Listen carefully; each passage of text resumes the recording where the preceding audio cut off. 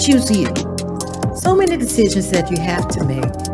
Confusing, overwhelming, scared you'll make a mistake. Second guessing yourself, trying to see what you do. Whatever you decide, be sure to choose you. Life is to be lived, lessons to be learned. Give yourself a little credit. Collect what you've earned. Empower yourself. Take a mental break too. Wherever you go, be sure to choose you. You matter. You're worth it. What I say is true. In the end, you're gonna win, but you got to choose you. Welcome, welcome, welcome. Choose You Talk Show with your host, Delphany. Thank you all for tuning in. Today's topic is Children Learn What They Live. So I'm going to start with the poem, Children Learn What They Live by Dorothy Law Noto. If a child lives with criticism, he learns to condemn. If a child lives with hostility, he learns to fight. If a child lives with ridicule, he learns to be shy. If a child lives with shame, he learns to feel guilty. If a child lives with tolerance, he learns to be patient. If a child lives with encouragement, he learns confidence. If a child lives with praise, he learns to appreciate. If a child lives with fairness, he learns justice. If a child lives with security, he learns to have faith. If a child lives with approval, he learns to like himself. If a child lives with acceptance and friendship, he learns to find love in the world. That poem is so, so true. And in these times, we need to understand that children really do learn what they live. It's so much going on in the world that we sometimes forget, just that children are being molded. Children learn about strong character when their parents and from their parents and their other adults in their daily lives. So there are things that you need to do to set an example for these children. I mean, be a good example, through your own behaviors and actions. Set and communicate high standards and expectations. Coach them on how to be responsible and kind. And use literature to reinforce the values of strong character. As a parent, we forget that children, they don't come with a handbook. There's no handbook for being a parent. So we tend to make mistakes. But the thing is, allowing your children to know that you are not perfect, but strive and trying to be the best parent that you can. We're always teaching our children something by our words or our actions. They learn from seeing, they learn from hearing and overhearing. So be careful what you say. They learn from us, from each other, and from other adults in the community, and sometimes by themselves. And we're talking about young children. I know that most times when teenagers become of age, they pick up influences from their friends' parents, or what have you. But we're talking about the younger children. Children tend to share the values of their parents about the most important things in life. Our priorities and principles and our examples of good behavior can teach children to take the high road when other roads seem to be tempting. Remember that children do not learn the values that make up strong character simply by being told about them. They need to see these in action. If you want your child to be a philanthropist, one who volunteers, one who gives their time, one who shares their money, they need to see you do this in the formative stages. They need to see you being that person who is a giver, being that person who loves everybody, being that person who goes out of their way to be kind and respectable to everybody. In our daily lives, we can show our children that we respect others. We can show them our compassion, concern when others are suffering, and our own self discipline, courage, and honesty as we make decisions, especially those difficult decisions. You know, there's a time when they say children should be seen and not heard. But if you involve your children in not your business per se, but in the decisions of things that are going on with you and around you, they're more prone to understand what's going on and why these decisions were made. How we conduct ourselves in our everyday activities can show children that we always try to do our best to serve our families, communities, and even our country. The way that we view our money and material goods also mold our children. If your child sees you only with the fine tennis shoes, the fine purses, then they're going to tend to want those things. But if they see that you are open to having comparable items, like me myself, I'm not going to spend $1,000 on a purse, especially if I don't have $1,000 in that purse. Well, think about it. If your child sees you with $1,000 purse and they know you don't even have $1,000 to go in that purse, when they are of age, they're going to be striving to have that $1,000 purse also. And why not? My mama had it. But what sense does it make to have $1,000 purse if you don't have $1,000 to put in it? And you don't want them to be materialistic, you know. Sometimes there's more to being a good person than just having money.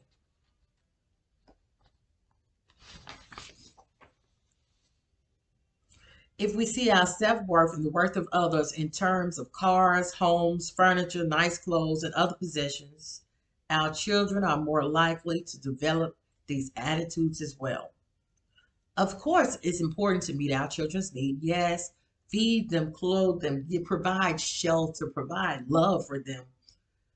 But it's important for them to understand the difference between needs and wants. The expensive jacket that your child has to have may be okay if you can afford it. Finally, we need to be consistent in upholding the values we want our children to respect and not present them with conflicting values. We may tell our children that cheating is wrong, for example, yet brag to a neighbor about not paying our taxes. We may say that rudeness is unacceptable, but when you see it on a TV show or see someone else in action, you laugh at it.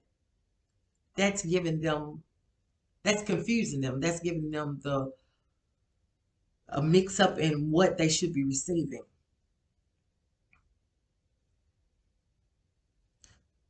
For example, if a father leaves a note on the garbage can and the daughter sees him, she'll ask, "Daddy, why are you leaving that note on the garbage can?" And he'll answer, "Because there's broken glass inside. Now I want the garbage man to get hurt. So I'm just telling them we got broken glass inside." "Are they your friends, Daddy?" "Oh, no, I don't know them, but I still don't want them to get hurt." Not only does that show compassion, but that shows respect.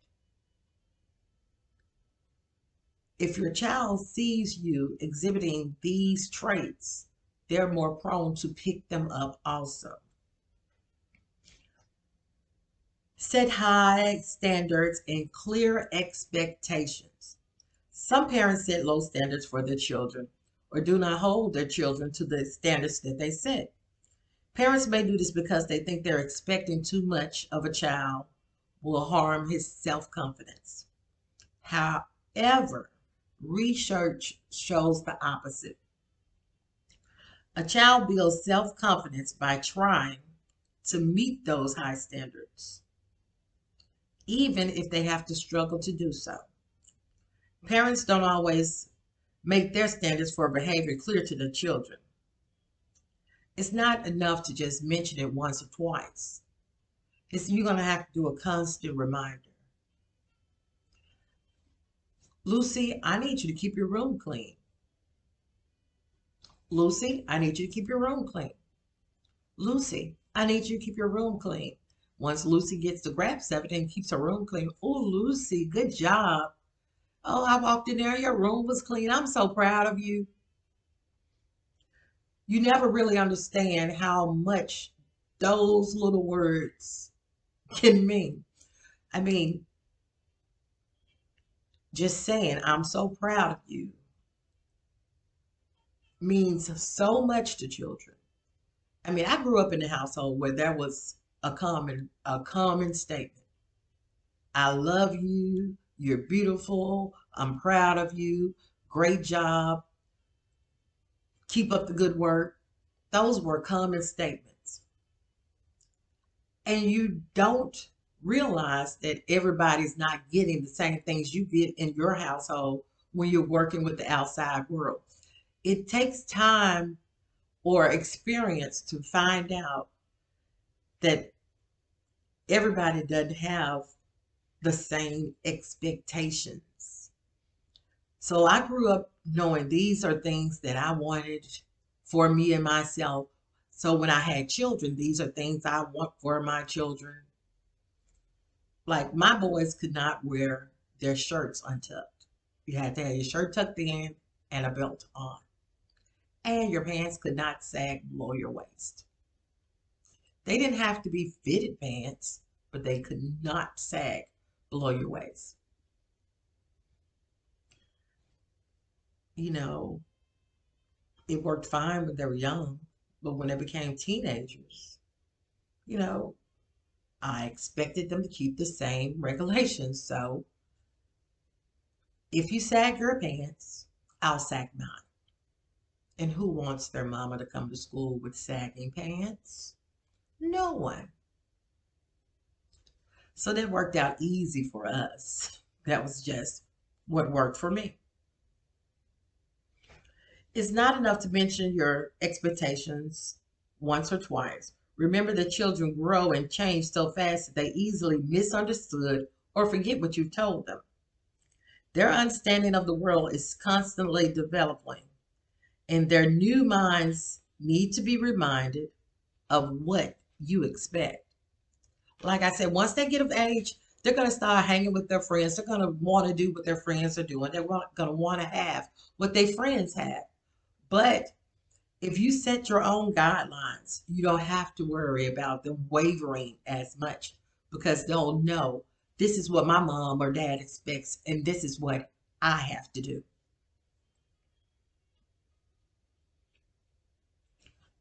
But make sure you put it in a way that your child understands. Now, there are parents who are friends with their children. Not so much me. I did not let my children grow up thinking I was one of their friends because I was not. Now that they are all adults, yes, some of our conversations have changed, but there are still expectations that I make them uphold. There are certain things you're going to do. There are certain things you're just going to do. Words of caution. Your expectations must be appropriate for your child's age, mental stage, emotional, social, and physical development. You can't expect a 3-year-old to sit still for hours or a 13-year-old not to worry about how they look. So pay attention to what your child can and can't do. Start there and help them learn the skills they need to move forward. Again, be firm with your expectations, but be gentle in your understanding. Because remember, they're mocking you, they're following you, they're modeling you, they're doing what you do, they're saying what you say, they're thinking how they feel that you think.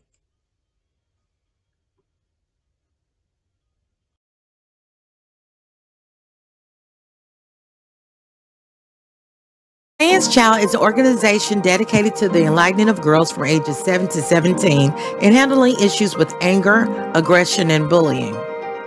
Our mission is to infiltrate schools, churches, and communities with the message of anti-bullying and create awareness about the lasting effects of aggression and bullying. If you are interested, or you know a girl from ages 7 to 17 that may be interested and benefit from this program, please contact us at www.sanschild.org. Again, that's www.sanschild.org. Choose you. So many decisions that you have to make. Confusing, overwhelming, scared you'll make a mistake. Second guessing yourself, trying to see what to do. Whatever you decide, be sure to choose you. Life is to be lived, lessons to be learned. Give yourself a little credit. Collect what you've earned. Empower yourself. Take a mental break too. Wherever you go, be sure to choose you. You matter. You're worth it. What I say is true. In the end, you're gonna win, but you got to choose you.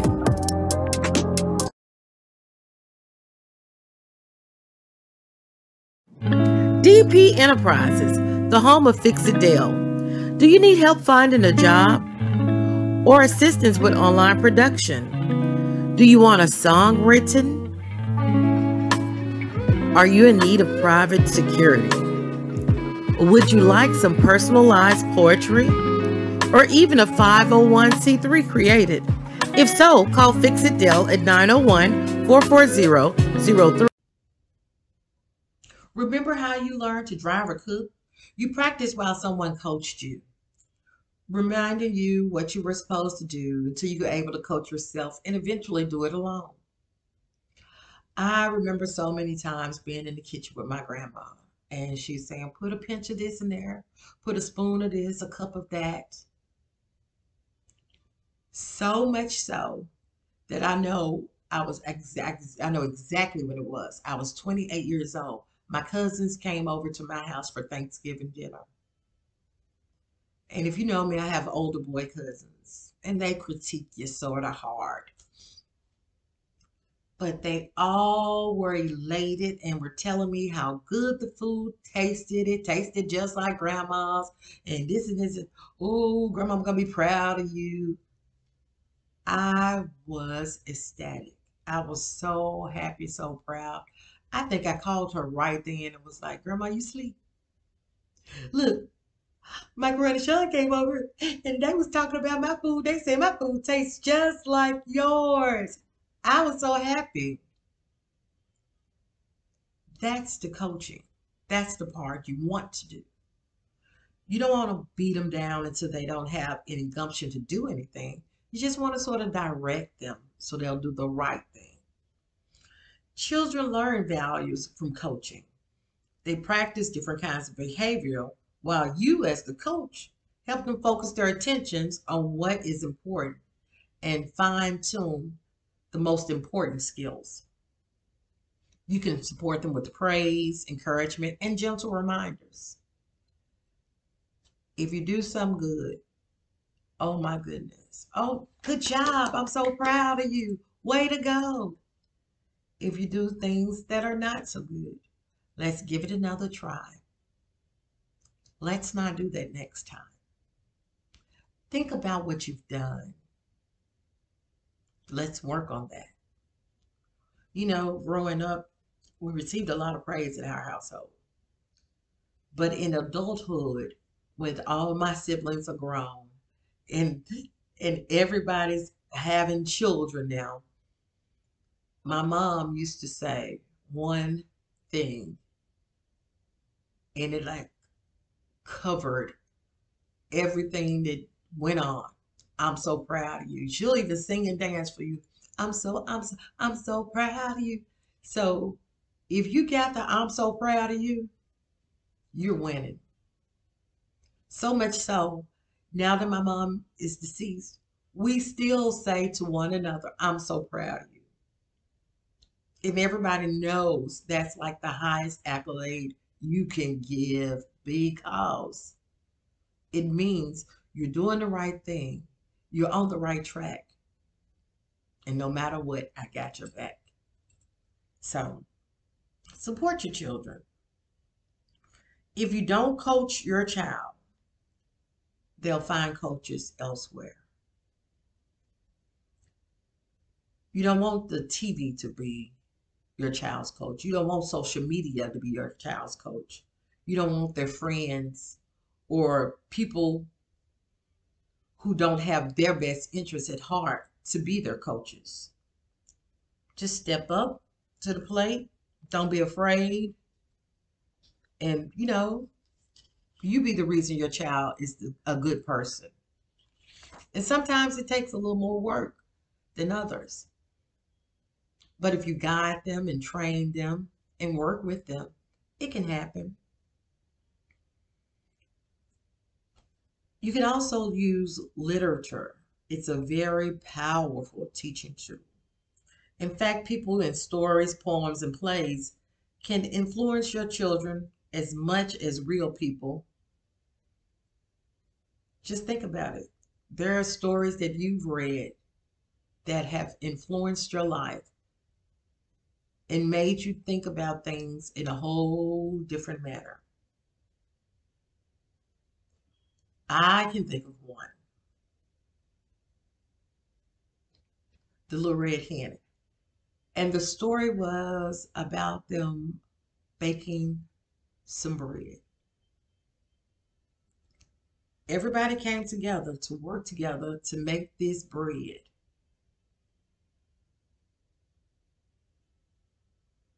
And the only way it could get done is everybody put their efforts in. And if you didn't give your full effort, then you didn't get the rewards. So it just stuck with me for so long. And it did sort of mold me to know, well, if something's going on, I want to give my best because I know I want to be in when the reward comes. So it helps them to do what is needed. It says, reading to and with children, encouraging older children to read on their own, and talking with children about the books that they read are important ways to help children learn and develop the values of strong character and good citizenship. Not just reading the books and being done with them. You have to read the books and discuss them. Ask questions. How did the people in the story act? Were they good or bad? Were they the heroes or the villains? Why were they the heroes? Why were they the villains? Did the people make good decisions? Why or why not? And how did they make those decisions? What kinds of steps did they take? And what were their obstacles? Like with Superman, everybody knows that kryptonite broke him down. So when my children were young, we'd laugh about things. And if it got to the point where something that they knew they couldn't do or something was going to be too hard for them, they'll tell me, oh no, Ma, that's my kryptonite. And I was like, oh, okay. Okay, I got you. Your kryptonite. Okay, so I need to know, where is your phone booth? If you talk to them on the level they can understand, age appropriate, it's so much easier for everybody involved. Ask questions about the books about who did the hero help? Why did the hero help them? Did the story have a good or a bad ending? Was it good for them, or who was it bad for, or how did that happen? You know, how could the story have turned out better? If you could change something in the story, what would you change? And it just depends on how the child is living, what the child is going through. They may change the story for it to be this phenomenal fairy tale, or may have a quick, drawn out ending. Choose books that you could use for character development. I mean, even if you go to the public library, you can ask them. There's a whole section of children's books that are designated just for that.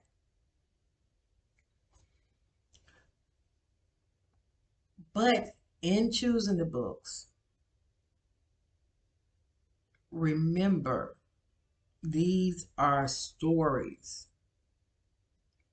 and help them to understand these are just books, these are stories. Although the moral theme of a story, nonfiction, book, play, or thing may be clear to us, not so much to children. So you might need to talk to your child to make sure they get the same message out of the story that you were wanting them to get. Be patient and listen carefully to your child's ideas. And just because you finish the story doesn't mean that that story ends in their head. You may have to allow them to finish it out. You may have to allow them the opportunity to get what's in out. I mean, there are stories. Hansel and Gretel for me was one of those stories that just sort of jolted my system. I was like, Mama, I don't like the way that one ended. So what you wanted to happen? I wanted him to not kill the lady, but to take her to her family so she can feel loved, and he can go back with his family and they love on each other, and then everybody have a big picnic and everybody just get together and they play volleyball while their families are on picnic. Well, as you can tell, one of my characters, one of the characteristics of my life that my mom focused on wholeheartedly was love. I'm a lover. That's just who I am. I'm gonna find the little white lining in everything. I am extreme optimistic on so much stuff. Sometimes to a flaw. Don't get me wrong, but that's just how I am. If your child's ideas are too far off the mark, talk with them and ask how they got to them. What made you come to this? And if they're missing the mark, help them. This is where your coaching, your guidance, and your knowledge comes into play. You may have to reread some of the parts of the story. Just work with their child. Work with your child. And it's very important that you do so, because if you don't, they'll look for guidance somewhere else. And that's not the best for everybody. That's not always the best thing. But never forget that even in times like these, there's always a white lining. There's always the silver lining. There's always the good things to come out of it. And building your child into who you want them to be in this world is up to you.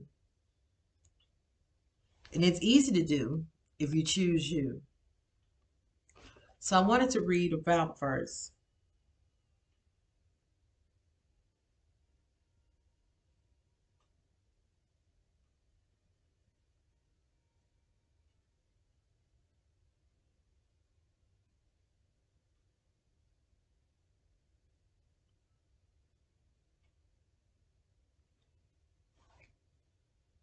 And he answered them, Suffer little children, and forbid them not to come unto me, for of such is the kingdom of heaven. And he laid his hand upon them and departed thence. Thank you all so much for tuning in. And I'll see you next time on Choose You Talk Show with me, Delphany Pope, also known as Fix It Del. Bye bye, guys.